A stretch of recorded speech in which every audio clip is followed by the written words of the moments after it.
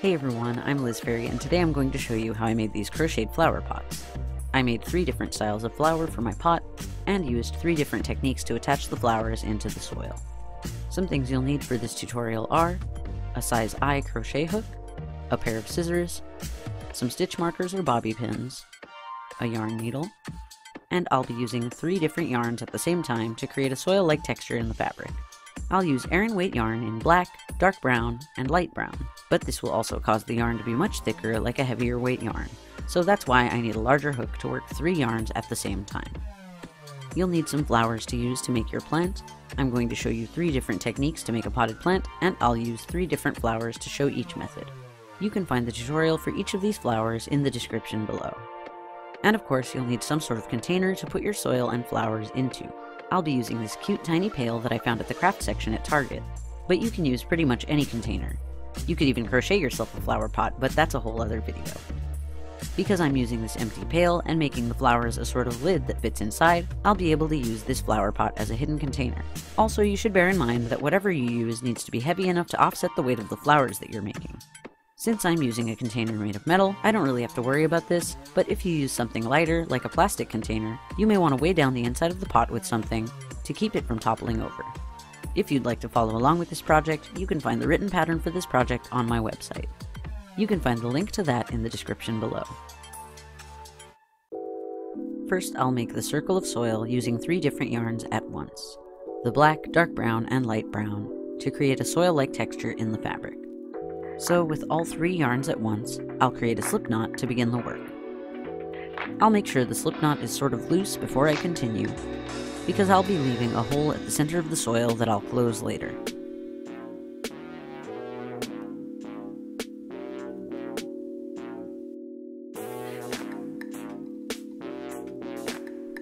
Then I'll chain 2. The first chain will count as the foundation chain, and the next chain will count as the first stitch of the row. So I'll mark that chain as the first stitch.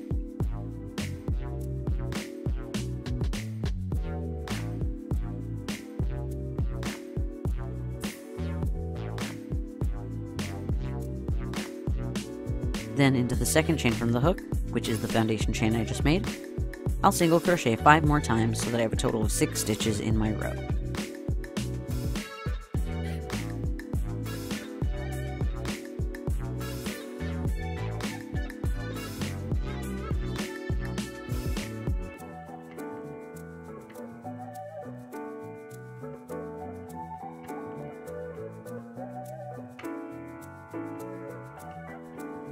I'll be working in the round to create the circle, so I'll crochet directly into the first stitch of the row to begin my next row.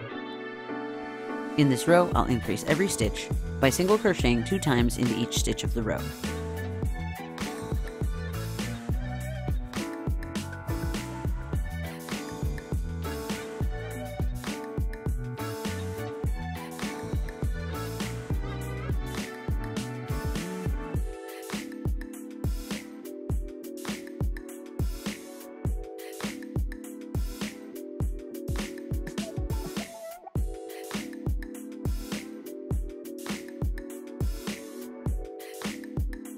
Now I'll continue to increase until the size of the soil is about the same width as the pot that I'm going to use. I'll increase for 3 more rows, by the next number for each row.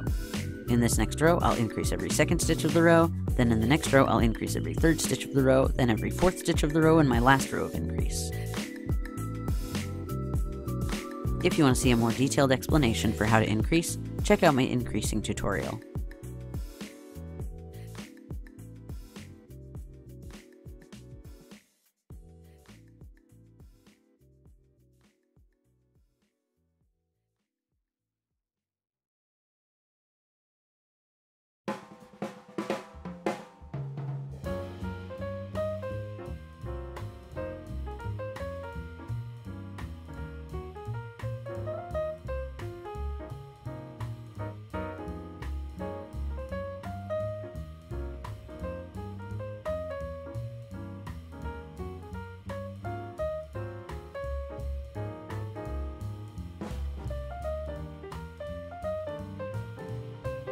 At the end of my row of increase, I'll slip stitch to the first stitch of the row to end the row,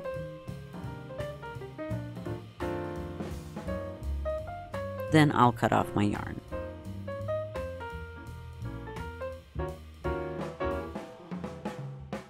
Next, I'll insert the flowers into the soil circle.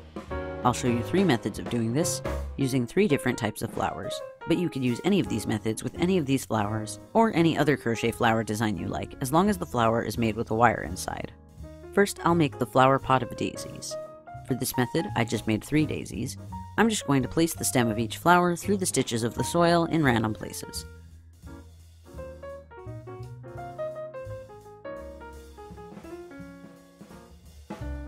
Then on the underside of the soil, I'll fold each stem down a little so that each stem tip is parallel to the soil circle.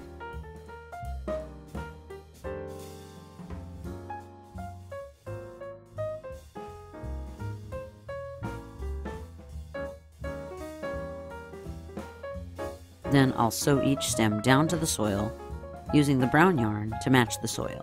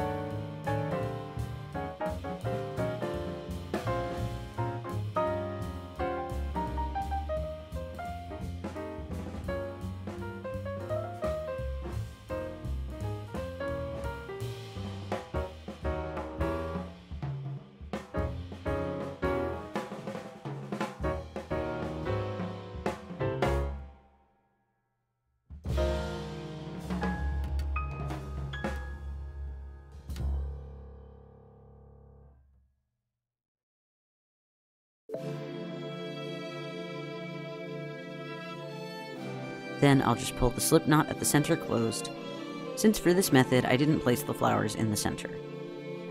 Then I'll sew in all those ends. Next I'll make the flower pot of pansies. For this method I made 5 flowers. So I'm just going to stick all the stems through the soil at the hole that I left at the center of the soil where I created the slip knot.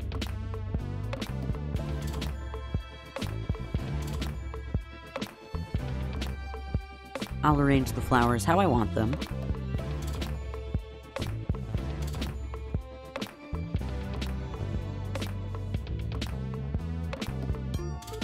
Then I'll pull on the tails of the slip knot to tighten the hole at the center of the soil around the base of the flowers.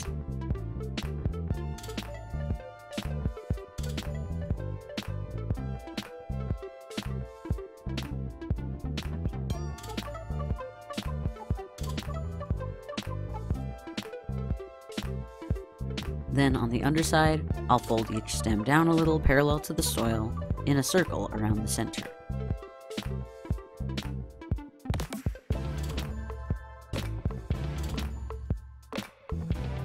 Then again, sew them down using the brown yarn to match the soil.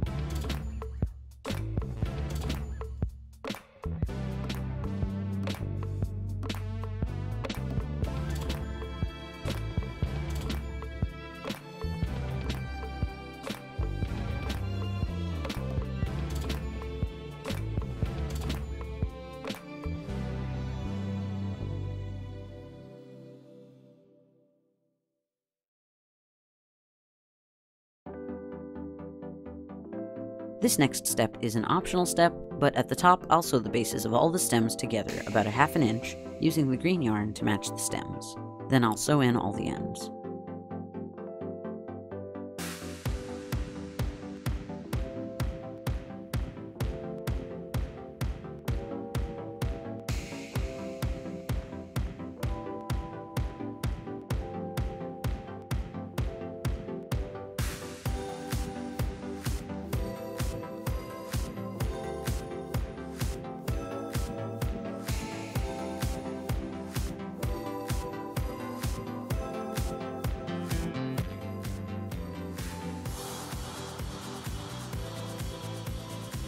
And finally, I'll make the flower pot of fire flowers.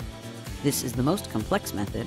For this method, I've made 3 flowers, and I've made one of them with a slightly thicker stem, which means that I've twisted an extra layer of wire when I was making the stem, so that this flower is a little more solid and supported. This flower is going to act as the base. So I'll place the stem through the hole at the middle of the soil where I created the slip knot, then I'll tighten the hole at the center of the slip knot by pulling on the tails.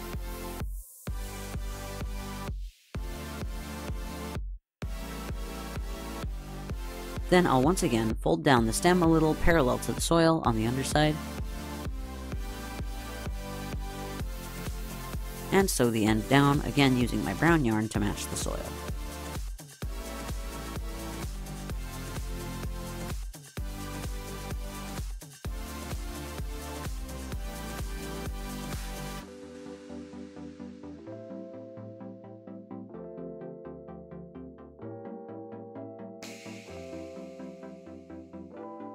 Next, I'll attach another flower to the first one by folding down about an inch at the bottom of the stem of the new flower, creating a right angle at the bottom of the stem.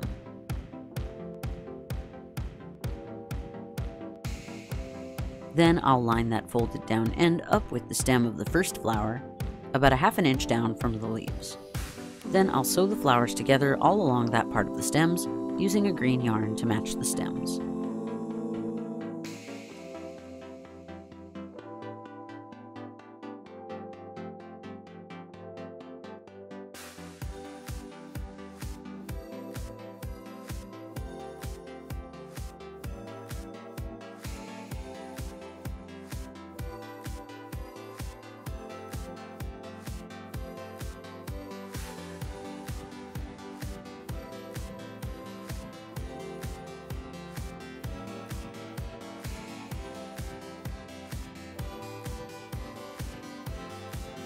When I finish sewing the flowers together, I'll curve the stem of the new flower back up.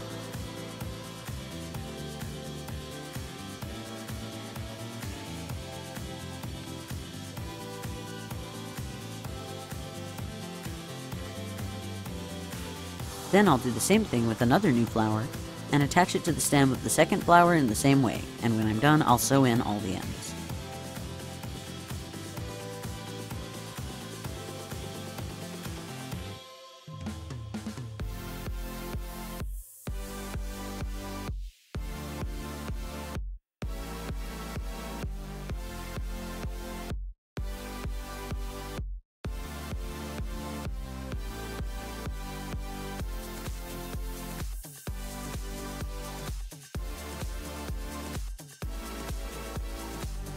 Now that all the flowers are attached to the soil circles, I can place the soil lid in the flower pot.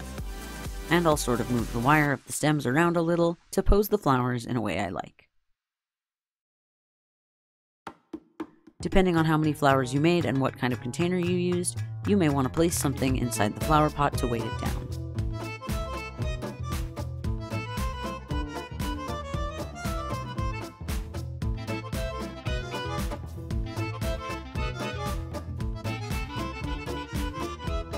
And now the flower pot is finished. If you're interested in the written pattern for any of the flowers that I used in this video, you can find the link to my pattern store on Ravelry, where you can find all of my designs, in the description below. What other potted plants do you think I should make? Let me know in the comments. And as always, if you use this technique to make a flower pot of your own, I'd love to see your interpretation. You can find all of my social media links in the description below. If you enjoyed this tutorial, you could press the like button or share it on social media. And if you'd really like to help out the channel, you can donate to my Patreon. You can get some pretty cool perks through Patreon, like seeing my videos early, access to some of my prototype patterns, and discounts in my Ravelry store, depending on your level of donation. You can find out more about that at patreon.com/fairyrings. You could also subscribe and click the bell icon so that you don't miss my next video. Thanks so much for watching, and I'll see you all next time. Bye!